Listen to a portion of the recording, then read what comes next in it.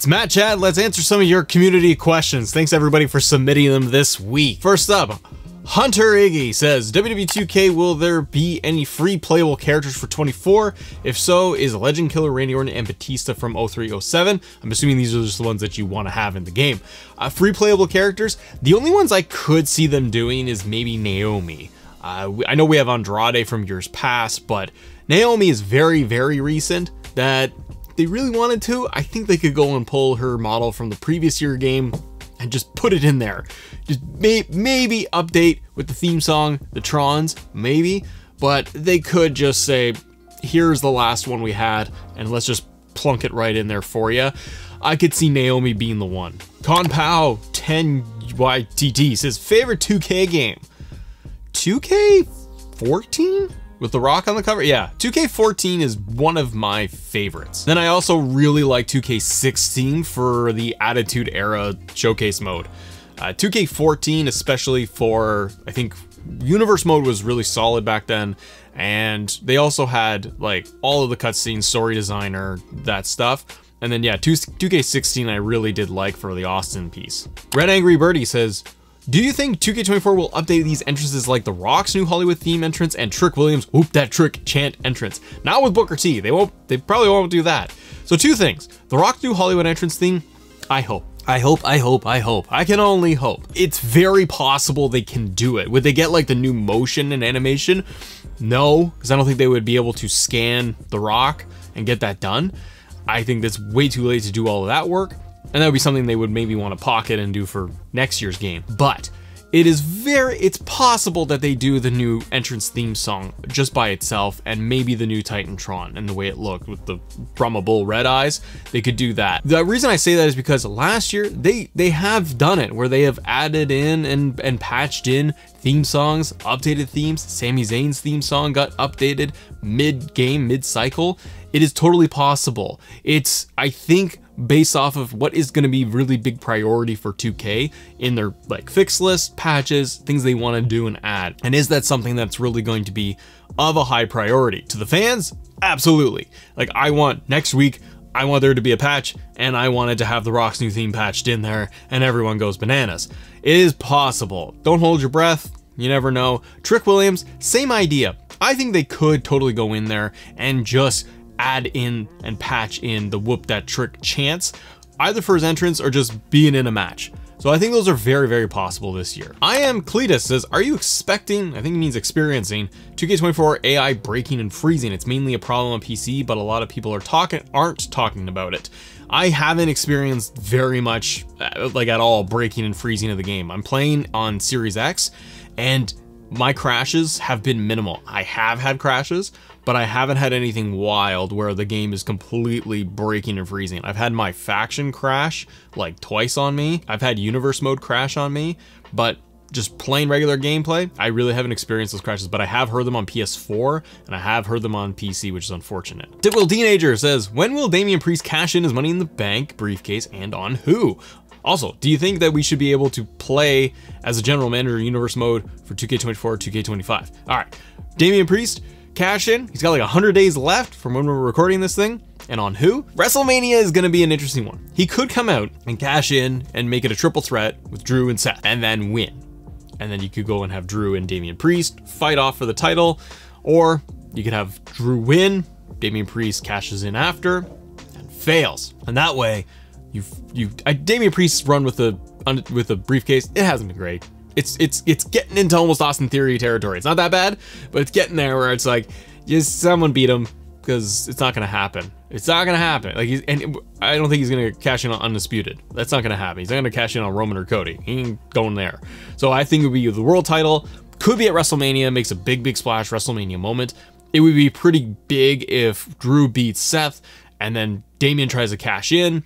Everyone goes, oh my god, and then boom, Claymore, he turns around Claymore, 1, 2, 3, and Damian Priest loses, and that way Drew is like a massive heel champion with 2 wins at WrestleMania under his belt. Or you have Damian Priest cash in on the Intercontinental Championship. So you get the Sammy Gunther match at Mania, you have Damian Priest cash in, like after the match, Gunther's already beaten down from Sammy, and then Damian Priest slides in there and gets the Intercontinental Championship, beating Gunther's streak.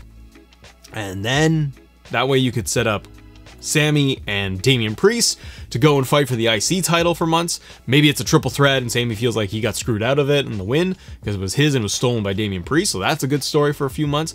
And then Gunther could either go for his rematch or he could go off and fight for the world title. But I don't think they want to end Gunther's reign in, like, you know, a schmozzy Money in the Bank cash in. But something's got to happen with Priest in that briefcase. Your second question though, as I ramble, but your second question, typical teenager of general managers for 2K24, 2K25. Play as a general manager? No, I don't think they will. I think Universe Mode #1 needs to just focus on fixing itself for 24 and 25 and get the fundamentals fixed, because it's not there. There's some great game breaking stuff. It needs to be patched a lot. 25, I hope it gets overhauled. It gets let go. They don't do it anymore, and they just migrate everything to my GM mode and do that. Because people talk about wanting a draft, play as a general manager in Universe Mode, all those things. I'm like, just beef up my GM to have everything Universe Mode has in terms of creation and freedom. Do that, and let's dump Universe Mode, because it's not getting the improvements we need. Seth frickin' Rollins 820 says, what do you think about AEW right now, and do you like the new Young Bucks with Okada? I have some thoughts on Young Bucks, Sting, and all of that. Didn't care for that too much. Do I like their new characters? Yeah, it's fine. It's a, I guess, more refreshing take on the Young Bucks. I'm a little more interested. I'm not really a big Young Bucks guy, and the reason why is because they don't do anything in terms of promos and storytelling. It's just all big moves in their matches, and then I feel like I've seen everything a Young Bucks match has to offer, so I'm kind of like, meh, I've seen it. And they've never really done anything from a character standpoint that I'm really invested in. Now the heel personas, they got them on TV more, they're doing more storytelling. Them with Okada is kind of fun. Okada winning the championship the other day, so it's kind of cool. They're gonna beef them up, then you're probably gonna get the Young Bucks the tag titles, and then they got this super elite going on. I think it's good. It's just, where are we gonna go with it? The Bucks, I just feel like they kind of get to a point where I get kind of bored with it, and hopefully with Okada there, it's gonna elevate them to be like a really nasty faction over time.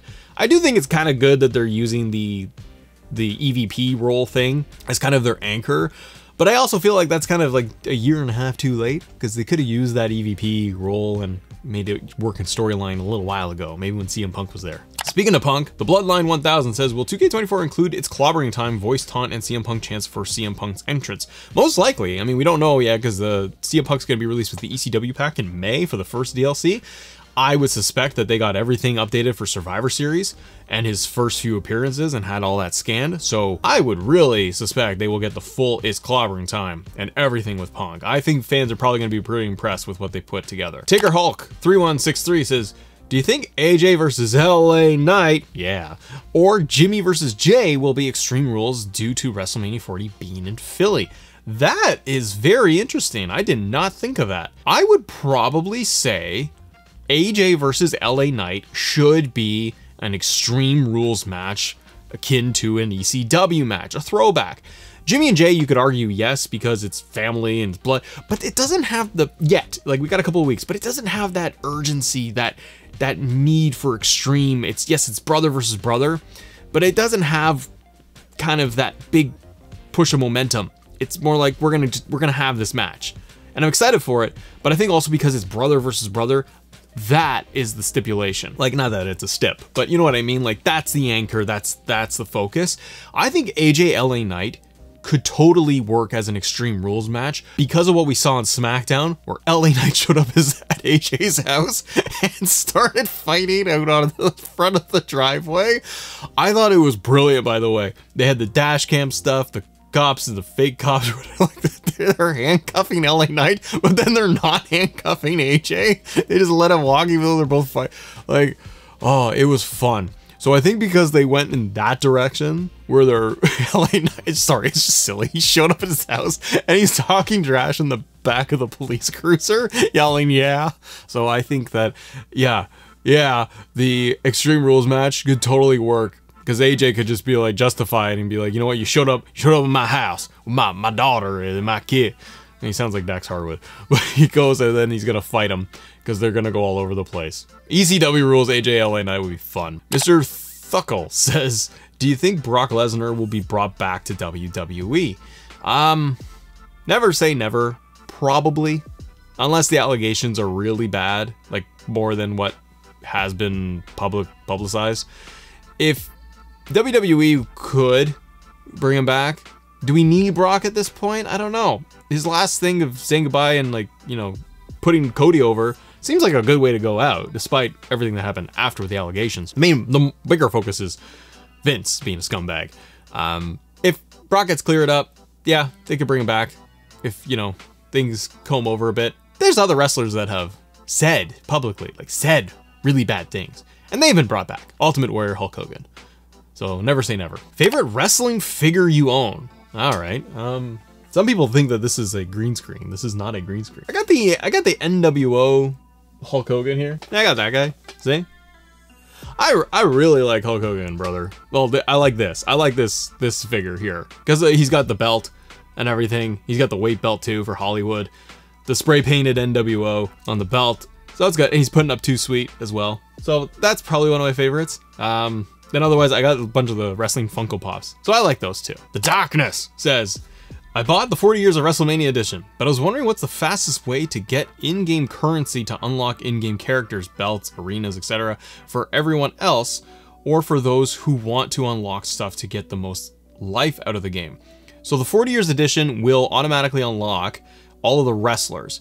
To get the arenas, you can't use any of the in-game virtual currency to unlock the arenas. You have to play Showcase. Now there are workarounds like within Showcase, like you could just pin the guy, get a count out, and I think you'll, as long as you win, you'll still get the arenas unlocked. So that's the fast way to do it. But you can't use the in-game currency to download those things or unlock them. If you have the 40 Years of Mania edition, you get everything unlocked. So you've done the fastest way, my friend. King Miles says, please tell them to fix online. Please fix online. That's it? All right. Talon Subbit says, will Brock Lesnar be patched in 2K24 since he's still on the roster? That was a whole thing where I think it was debunked though by Fightful, who said like Brock was always on the roster page. I kind of go with Fightful because they're fairly credible, right?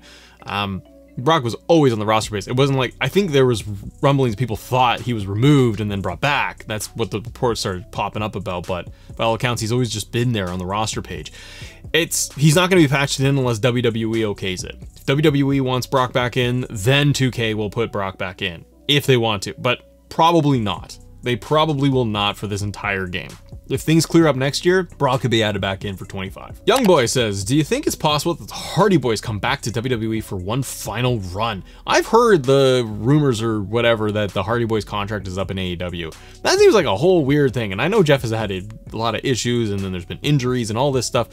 I just find it all really weird with the Hardy Boys over in AEW. Their entire run. Like, let's put Jeff's stuff aside, but they came in, and when they came, like Matt's been there for a long time, and then Jeff came in, and when Jeff Hardy came in, he had a match with Darby Allin. I remember that, and they had like a ladder match. It was nasty.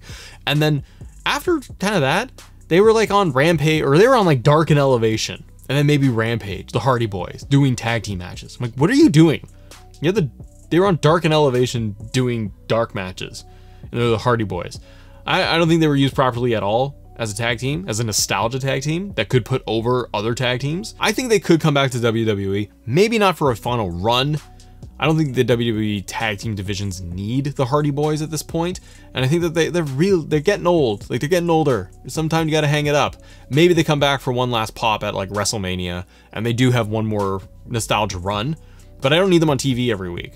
I'd rather see the Hardys come in and they do WrestleMania 40, do a ladder spot if they're going to show up randomly, or WrestleMania 41, and they do one tag team match, and then they get inducted in the Hall of Fame same year. That's what I like to see. Real MJP Music says, favorite wrestling game growing up as a kid? Mine was Shut Your Mouth and Here Comes the Pain, which is the reason I have a PS2 still. Good on you. Keeping those around, keeping them alive. I'm the exact same way. I love those. I do have a soft spot for WWF Attitude because I lived off of that game. WrestleMania 2000, WWF No Mercy, WCW NWO, World Tour, Revenge. Those were my games. So not just one, it's like pick your flavor for the day. Those are the ones I really grew up on, and then got into, like, obviously Here Comes the Pain, and off we went. Dylan Flowers says, when do you think we will get any new Persona cards? I've reached out actually to 2K. I have not gotten an answer on this. I'm waiting for them to actually get released. So like Trick Williams and Seth Rollins' Shield version, they have not been released yet. I gotta imagine very soon.